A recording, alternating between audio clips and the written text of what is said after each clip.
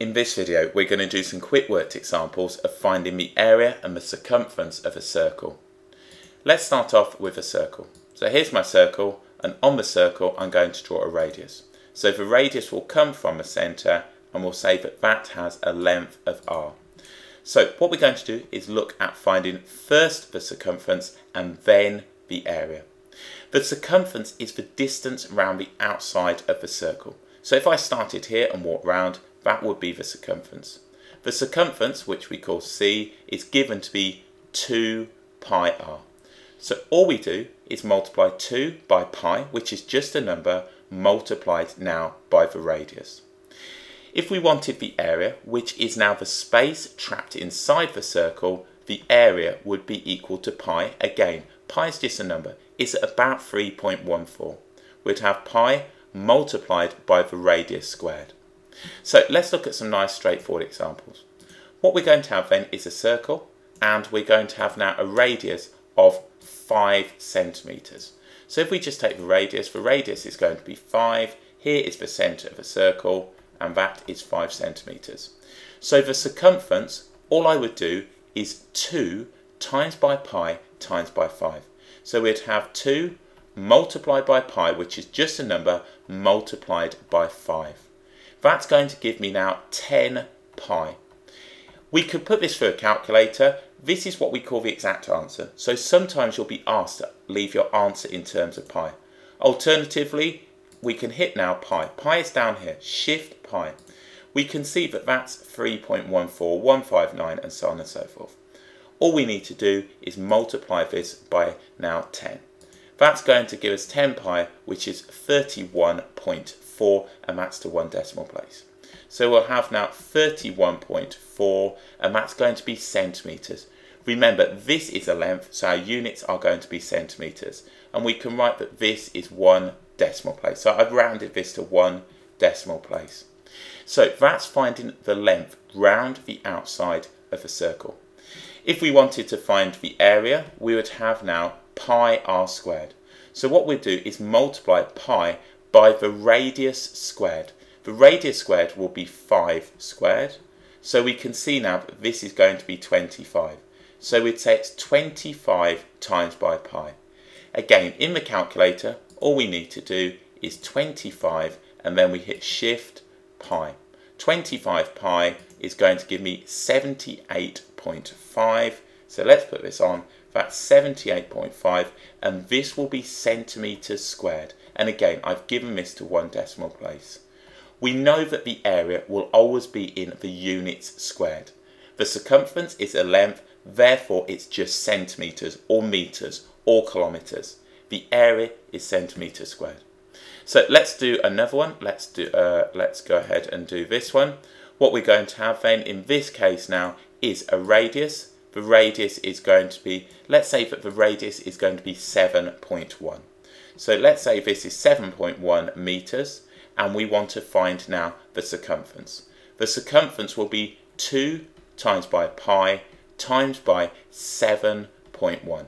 So straight in a calculator with this, we'll have 2 times by pi times by now the 7.1. This now will be 71 over 5 pi, which is 44.6. So we're doing this now in metres, so this is going to be equal to 44.6, and that will be metres, and that's given to 1 decimal place. Let's now look at the area. What we have then is pi r squared. So we'll have pi multiplied by 7.1 squared. So all we'll have in the calculator now is pi, so we put shift pi and we times this by 7.1 squared. If I do that, I'm going to end up now with 158.4, correct to 1 decimal place. So 158.4, and that will be metres squared, again to 1 decimal place. It's an area, so we need to give this as a squared value. There's the circumference, that's the distance around the outside. This now is the area. So these examples we've seen are when we have a radius. Sometimes we might be given the diameter. The diameter is simply twice the radius. So in this particular case, what I'd have now is a length going from the circumference to the circumference.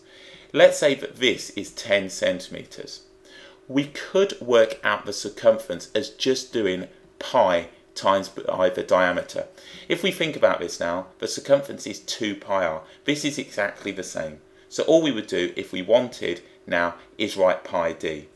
Alternatively, we could write on that this is 5 centimetres and this is 5 centimetres, and we could use that the circumference is 2 pi r. As you can see from this, they will give us the same answer. So if we look at this, all we've got now is the scenario where our radius is 5 centimetres as before. When we have a diameter, when we want to find the area, we need to have the radius. We can't square this and half it, as it will give us a completely different answer.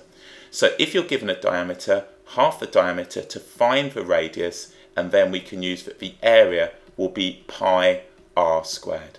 So if you're given a diameter, don't now go ahead and square it, then half it first, square it and multiply it by pi. So as we can see, this particular circle is identical to the one here. I've just put on now a diameter. So let's do a different one. Let's say now I had the diameter, and let's say that the diameter was going to be 4.2. Okay, so let's say that this is going to be now a diameter of 4.2 meters. So if I wanted the circumference, I could just write now pi times the diameter, or if you've already done it, 2.1 and 2.1.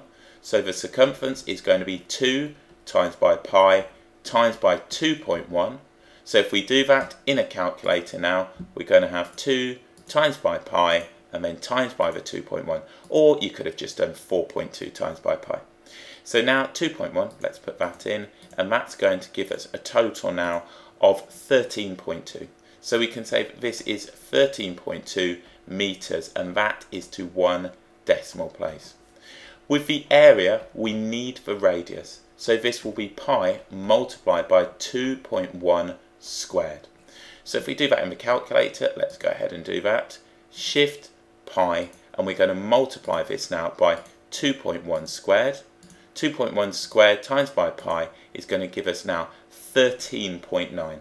So the area is going to be equal to 13.9, and that will be in meters. We're working in meters, meter squared, and again that's to 1 decimal place. So finding the area and the circumference of a circle by using these two formulae. You will be expected to learn these and be able to use them. Do look out for the diameter. If you have one, it's often easier just to write now that the radius is going to be half that value.